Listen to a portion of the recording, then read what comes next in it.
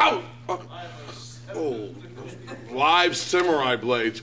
Gary Lee here with Black Belt TV's Martial Arts Exclusive. We're in Anaheim, California at the beautiful Anaheim Hilton celebrating the Masters Hall of Fame.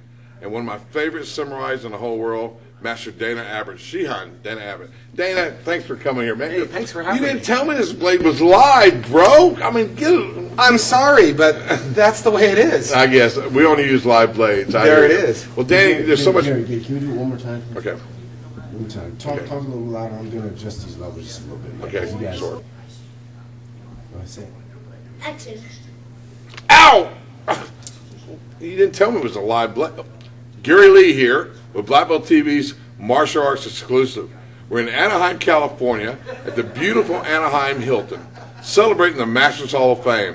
And none do I run into one of my dearest friends, a real samurai, Grandmaster Shihan Dana Abbott. Danny, you didn't tell me this blade was live when you gave it to me, man. I lied. I know, but I should have known you always carry a live blade with you. Danny, it's so good to see you, bro. Hey, it's very good to see you, too. Yeah, good to see you. What's going on with Dana Abbott besides traveling, doing seminars, and doing all the stuff you do? I'm spending about 40 weekends a year on the road making sure all the school owners and, of course, martial artists understand the brevity of weaponry and how sword really works. Well, you're one of the true masters of the sword.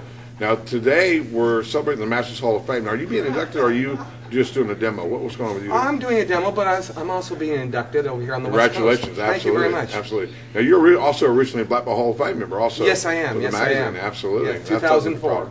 And also now you have also a contract with Century, my friend Mike Dillard and those guys. Yes, Tell me a little bit about that. Well, I have a product line called Action Flex. It's made through Samurai Sports, and we make full contact weaponry for martial artists. Now, there's a name for that. It's called Chambara. Chambara. Yeah, that's right. That's the Japanese version for swashbuckling. Okay. And of course, we got that out into the mainstream martial arts here. So most every child or adult could practice the sword without the pain or injury associated. Now they wear headgear in yeah, the of course, Okay. of course, but not like the you see in kendo, for example. The armor is a little bit lighter because the swords are a little bit lighter. Now, is it full contact? It's full contact, hard as you can go. Wow. Yes. And it's made for children and adults. It's made for adults, but children started taking it over, like in all martial art areas. Wow.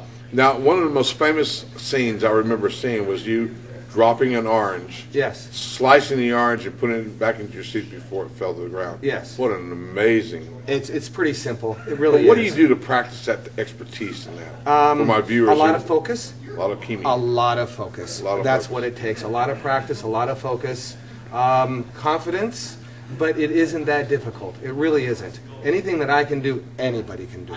Well, as my viewers are watching, and like I said, you're one of the true 21st century masters.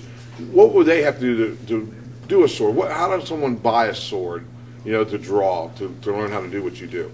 It's sort of like buying a car. Okay. You don't know what you're going to get until you buy it and you drive it around, and then you find out everybody else is driving the same car. Okay.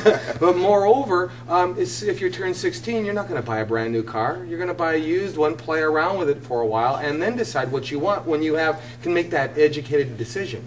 So what we basically do is we just have them use wood to begin with. The masters start and finish with wood. With a boken. A boken. A Us. bokuto in Bokuto. Japanese. Bokuto in Japanese, Us. yes. Well, I got to ask you a question, not to get away Yes. from the sword. Yes. But you have some tremendous war stories. Yes. And one of my favorites is the one where you're running in the dark. Now, tell me a little bit about that. Yes. You train with a special group of mercenaries, or? Well, they're not called mercenaries. Just call them expats that never left the military. Okay. The group is called the Hash House Harriers. Hash House Harriers. Yes, they're all over the world, chapters all over the world, and it's basically a drinking club with a running problem. Okay. Yes. Okay. And, I remember running with the China Hash, and it's a very dangerous run, but usually you run during the day, or the hardcores run at night. And they run during the day, like there's 300-foot drop-offs and mountains and... Of course, you're in the jungles, you're in the mountainous jungles in different areas too, and hey, it's very dangerous, but when you run at night, you can't see it, so you run harder. You run harder. Yes. And tell me about the leeches. You said Well, there's jungles out there, and there's a lot of different bugs and insects, and if you don't come out of the jungles with leeches all over your body, you didn't run hard enough that day. Jeez, what an amazing. Tell me, for my viewers, tell me another war story about your travels, because I know you've traveled all around the world. You're a true warrior. But Yes. traveling around the world has got to be exciting. What's been one of your most exciting adventures? One of my more exciting adventures would probably be when I was over in India. I really like India a lot. It's just one of those places. You ever wrestled a tiger? A matter of fact, I've touched a tiger's paw before, and he got out of the way. I wrestled a tiger before, a white tiger, Sarbash. Yeah, I was in India, and I I got this close to a tiger. I didn't wrestle him, but I got very, very close to him. Cool. I remember I purchased a couple of camels, and I took 2 camels through the Great Indian Desert up in between Pakistan and India for about 2 months. And I remember at times where, I didn't have a glass of water for 4 or 5 months. It was always, going down into the wells and bringing up dirty water and boiling it, and then putting tea and sugar milk in there and a little bit of sugar. And Survivor man. Surprised I have teeth left. So there's lots of interesting things like that where, my name's Dana. Therefore, I make it a point to do something a little bit more adventurous. Name? That's what I've been told. I was supposed to say. I'm That's sorry. okay. Sorry. Ms. Dana. We're not going to draft you. Name. Yeah, it is. It is. Yeah. You're certainly not a girl. You're one of the true masters of martial arts. I love the fact that what you have done, though, in the past few years. Yes. And I've been a big fan of yours since we've met. Yes. But what you've done as far as educating children and Yes. people of the sword. People are so ignorant of the sword and the katana, the wakizashi, Yes. and the family of Tanto sword. Yes. But when you draw, you're drawing with this particular sword. Tell me Yes. about this. This is a wakizashi that was given Actually, by this isn't a wakizashi as much as it's called a gunto. Gunto. It was a gunto mean gun. It means army. To means the counter of a sword. So army sword, it's called. It's basically a wakizashi, although it's a little bit longer than a wakizashi as far as the blade and the handle. It's usually is 6 inches for a wakizashi. This is a little longer, so it allows you to cut with one hand, sometimes two. This was the basic army issue that most non-coms or some of the military, Elite 2, used from about 1900s, but in about 1926 when this was built, it was used when they, all the way up into World War II and the finish of it.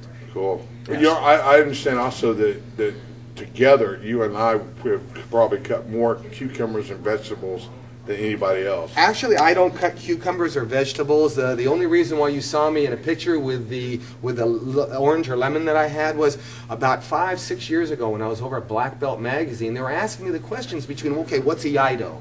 Sword drawing. What's Tamashigiri test cutting? What's Bato? And all these different questions. So I started showing them. Iaido is basically you draw the sword out, and Bato is like quick draw. Right. And they go, well, sort of, what is quick draw all about? You remind me of an old fast gun cowboy who lived in the West, because you do a tremendous draw. I mean, so quick and so fast. Do you ever consider yourself like an old? No. The Japanese took that away, a long time ago. I'm just one of 22 million people that can do the same thing in Japan. You're so humble. Hey, well, it's just the way it is. They wouldn't let me play in the reindeer games if I went in there with my nose high and my mouth big. Well, tell me one more thing. What do you feel about being involved with the Masters Hall of Fame? I mean, is it? I feel honored. It's great. Dan's done a great job, hasn't he? He is. And I really enjoy coming over to the West Coast because I do live in Phoenix, Arizona. And that's in the middle of Texas, right? Damn near. Damn near. If you're from Texas, it's on the outskirts of Texas. I hear you. Yes. Now, tell me about, we were talking the other night about the handgun. Yes. You said you carry a submachine gun with a suppressor. Well, you can carry an MP5 with a suppressor if you have a CCW license over in Arizona. Wow. A matter of fact, if you don't have any licensing Can you carry a sword? Yes. Really? Yes. Same category? Well, remember, I'm a martial artist, and I get by with other things that the normal person would. Right. I know that if you carried the sword... Submachine gun sword. Submachine gun sword. Which one? Well, let's look at it this way. If a policeman sees a submachine gun, he can deal with that. Right. If he sees a sword, he doesn't know what to think. And that's why, for example, in Los Angeles in the early 1970s, they outlawed nunchucks. Right. Just because they couldn't understand the weapon, but they haven't outlawed firearms. And a lot of bank robbers would hit themselves in the head, knock themselves out. Or cops. Or cops. Yes. Cool. Yes. Well, Master Abbott, Shihan, it was such a pleasure talking to you. It was You're one great of my favorite talking to you, people. too. Well, thank you very much. Thank you for this interview. God Thank bless you. you, brother. Have a great day.